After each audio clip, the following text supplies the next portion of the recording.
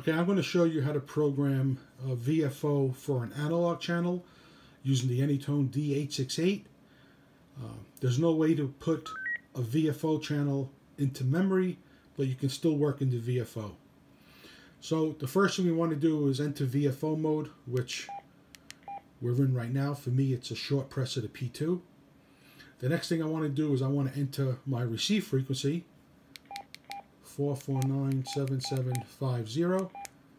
You can hit the pound to enter that, or if you hit the fifth digit after the decimal, that'll enter in. We want to go into menu. We want to go into settings and channel set. Everything we do for the channel for VFO is going to be in channel set. We have our receive frequency set. We want to select the transmit frequency.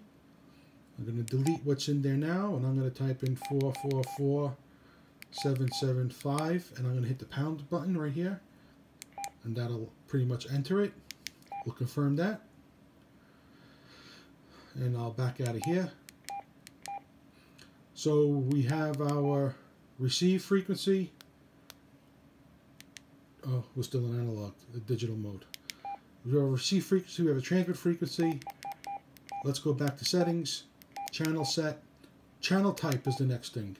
We want to move that back to analog because we want to be able to see our analog options. So we have the analog set. The next thing we want to do is bandwidth.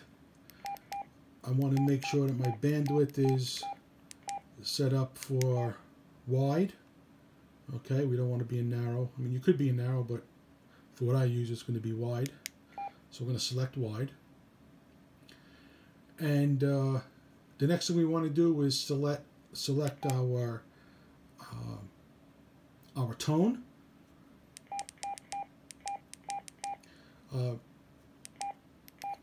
TCDT.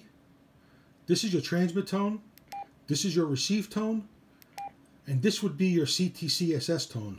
So instead of manually putting a receive and a transmit in, if you use a CTCSS, this is where you want to go. So here I'm going to select this, CTCSS, and I want 131.8. So that's set. And that's it.